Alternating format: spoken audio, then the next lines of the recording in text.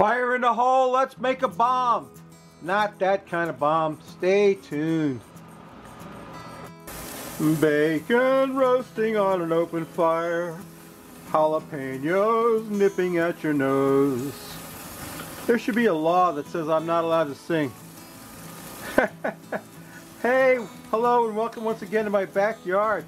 What I got going on for you today is we're cooking up some bacon and we're roasting up some jalapenos to put in our bomb. We're making a bomb. But first we have to roast some jalapenos to put in our bomb, and we got to cook up some bacon to put in our bomb. So let me get the bacon and the jalapenos roasted up, and then I'll show you how we put together this explosive device. So stay tuned. Yeah, my jalapenos are toasted up and I've got my bacon cooked up the way I want it. I've got about 2.5 pounds of ground beef right here that we're going to season up with some Uncle Steve's thick meat shake. This is good stuff. Uncle Steve's rubs are some good stuff. I like this one, the thick meat. I put it on some steaks the other day and it was really good. We're going to season up the meat with some Uncle Steve's thick meat. Then I've got an egg I'm going to break in there. An egg. There you go. Pull that shell out. And I've got some panko breadcrumbs. Just a shake of panko breadcrumbs in there. And that egg is going to bind this all together. And then I've got some garlic and a yellow bell pepper and an onion diced up. I'm going to put that all in there. Get that all mixed up. The only way you can is with your hands. Got to get in there with your hands and mix all that stuff up.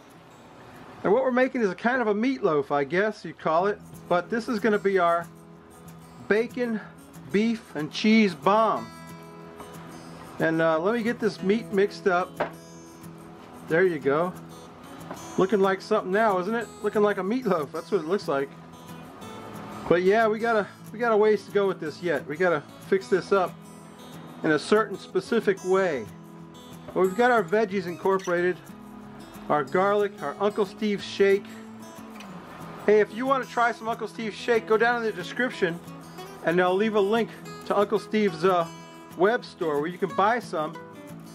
Or if you feeling lucky today, you can leave a comment and give me a thumbs up on this video and I'll give away some Uncle Steve's shakes to one lucky subscriber. You got to be a subscriber, got to live in the United States, got to give me a thumbs up and a comment on this video, and I'll give you some Uncle Steve's shake. That's pretty nice of me, don't you think? I think it is. Okay, let me get my meat mixture mixed up and we'll proceed to the second step of making a bomb. Bomb making 101. How to make a bomb. Stay tuned. So what I got here is a metal bowl lined with plastic wrap.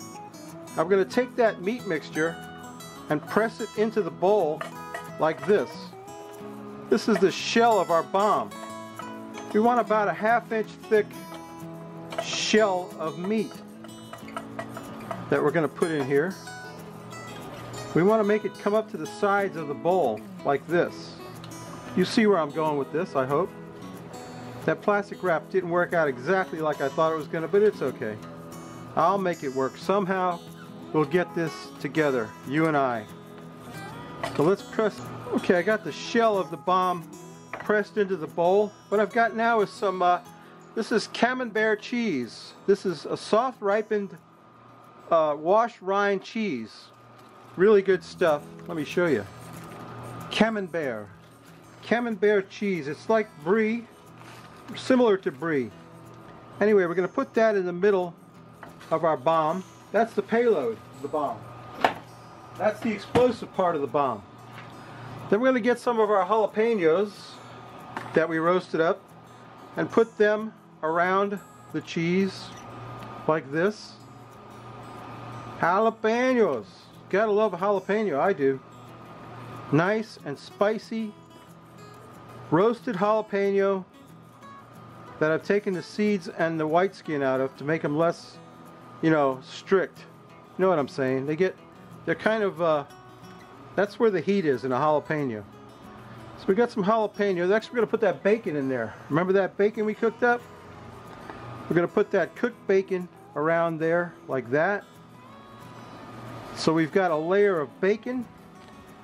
We've got cheese in the middle. We've got jalapenos. Maybe another layer of jalapenos on top of the bacon. Why not? Why not indeed? We can do whatever we want because this is our bomb that we're making. Get some of that bacon in there. Some more bacon. We got that Camembert cheese. The jalapenos. Got that Uncle Steve shake on there. That's some good stuff. Yeah, now we've got the bomb payload set up. All we got to do now is take the remaining meat and press it in here on top of that like this. We're closing the bomb up so that when it explodes, it'll, you know, make a shock wave. I actually have to distribute the meat out a little bit better because I didn't have quite enough meat. I might even have to go get some more meat. I got some more meat in the fridge. That might do it. I might get away with that. Let's just try it, you know. I'll pack that in there. Pack it in good. A meat bomb. Wait till you see this. Let me get all I can get out of here. I'm shy a little bit of meat right there. I need to transfer a bit from here and move it over there because I want my bomb to explode. You know what I'm saying? Yeah, we want our bomb to explode. Okay. I think that'll work right there. Now for the tricky part. This is going to be the tricky part. I've got my grill pan, and what I'm going to do is put the grill pan on top of the bowl and flip it over like that. That's the theory anyway. Now I'm supposed to be able to take that off of there, and the meat's supposed to stay like a bomb, like that. Ho ho! That's a bomb if I ever saw one. We're going to get that on the grill, get it cooking. We're going to slather it with some barbecue sauce and get this sucker cooked up. So stay tuned, I'll show you what it looks like on the grill. The meat bomb is on the grill. We're going to put the cover on it and cook it till we get to an internal temperature of about 150 degrees. We want to cook it well. And we're going to slather it with some barbecue sauce and put some more cheese on top. So let me get a little bit of cook on that and I'll bring you right back and show you that. So stay tuned. My meat bomb has been on the grill for about 30 minutes and I'm not going to lie to you. We had a little bit of a premature explosion. But it's okay. It's all good.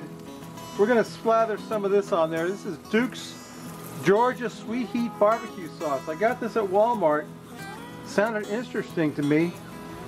So I decided I'm going to use this in this bomb to slather some of this Duke's barbecue sauce. And Duke's makes some really good mayonnaise. I don't know if you're aware of it. I think they make the best mayonnaise going, Duke's mayonnaise. We're just going to slather this on my meat bomb, which hasn't been hurt by the premature explosion really. It's just going to make it, you know, a little less beautiful maybe. It's going to be just as good to eat. Get a little bit more of that Duke's on there. Duke's mayonnaise is some of the best mayonnaise I've ever had. If you like mayonnaise, this is their barbecue sauce. This is their Georgia Sweet Heat barbecue sauce. We're going to glaze that thing all around with that Duke's barbecue sauce. That'll help hold it together a little bit, I guess. But we did have a terrible blowout over here. But it's okay. It's alright. Everything's going to be okay. Everything's going to... Shut up. Don't sing. Okay. Alright. Now one more little touch we're going to put on this thing.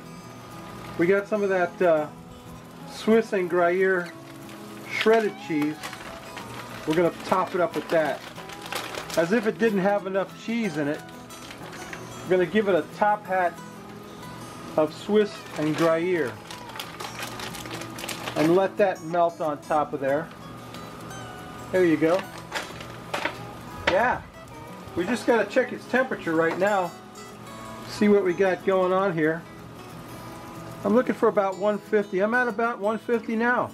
So it's almost done. It's almost ready to plate up and take a taste of. Oh yeah, looking good. Okay. We're going to let that cheese melt a little bit. We're going to get it off there, get a beer, and take a taste. So stay tuned. My meat bomb is done. I can't wait to cut into it. But wait, there's the Frosty Root Boy mug. And here's today's beer. Terrapin Brewing Company, Luau Passion Fruit, Orange and Guava IPA. Does that sound like me or what, Rob? What do you think? That sounds like my kind of beer. Passion fruit, guava, and orange. Let's see what that looks like. Oh yeah.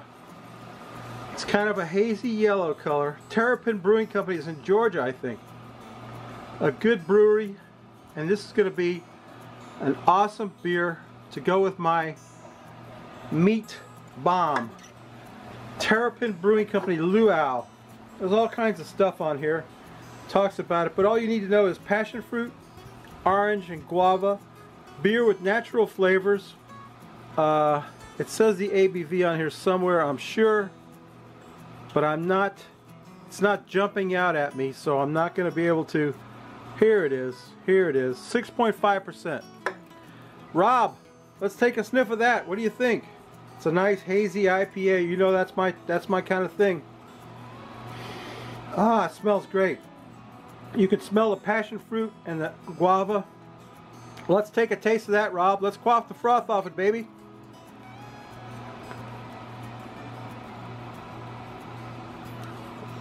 Yes. Excellent. Excellent IPA. But enough about the beer. Let's cut into our meat bomb. Let's see what's going on inside the meat bomb. Let's cut right into the middle of it. Like this. Get you a cross section of that puppy. Get that split apart so you can see all that melty cheese that's inside there. And those hot, look at that cheese melting out of there. Oh boy. I might have to redo the thumbnail on that one. In fact, you know what? I'm gonna have to. Redo that thumbnail because that's too beautiful to not use. Stay tuned. Oh yeah, that's what I'm talking about.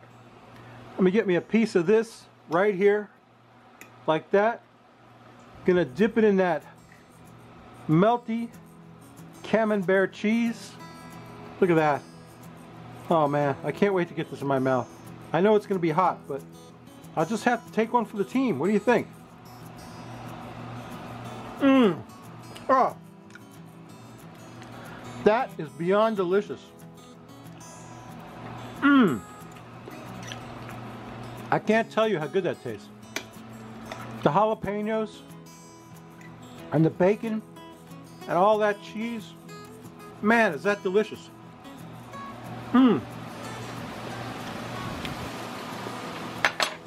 Babies, that is a killer recipe. Let me tell you what. Oh, that's really good. Hey, if you like this crap, please subscribe. If you don't, go up in the iCard and check out somebody who, you know what I'm going to put in the iCard? Pickles Barbecue. My boy Charlie Pickles. He's a good dude. He's making some awesome videos. Let me get a piece of that bacon in my mouth. Look at that bacon and cheese right there. Ah.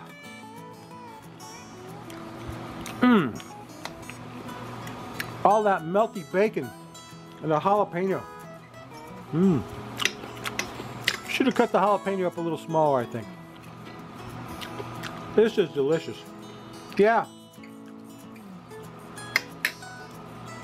Go up in the iCard, check out Charlie Pickles. Tell him the Root Boy sent you. Subscribe to him. He might think that's funny. He probably will. Oh, that is so good. My bomb didn't exactly explode the way I wanted it to, but it is awesome. Awesome. Could have worked out better. Anyway, babies, that's my video. We'll see you next week, babies. Bye.